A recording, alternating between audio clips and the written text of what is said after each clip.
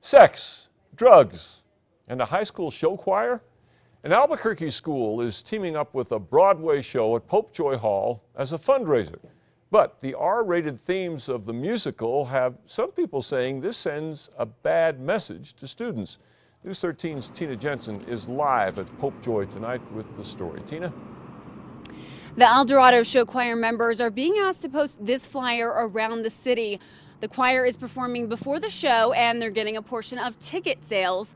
But even the flyer comes with a warning. The El Dorado High School Show Choir Gold Rush uses lots of jazz hands in their choreography. The Broadway musical tour American Idiot uses lots of middle fingers in theirs. The show, based on the Green Day album, is critically acclaimed, but not for kids.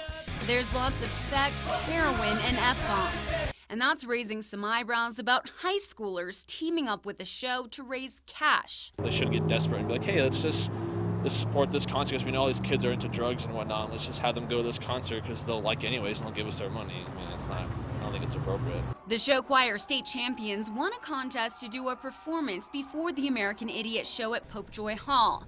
They also get $15 of every ticket they help sell. Choir parents who wouldn't go on camera told me the fundraiser was a no-brainer, but others say the school wasn't thinking.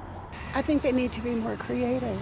There are lots of ways to make money. I think this is a lazy way out. Still, some say in an age of cash-strapped arts programs, any source of money is good. The kids are just trying to become, I think, popular too with the music, and it's the choir.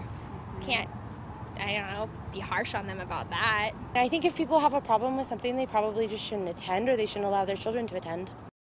Now, that choir will be performing in the lobby before the December 10th show, but I'm told if those students actually want to see the musical, they'll still have to buy their own tickets. Back to you. Okay, Tina, and those tickets can be pretty pricey.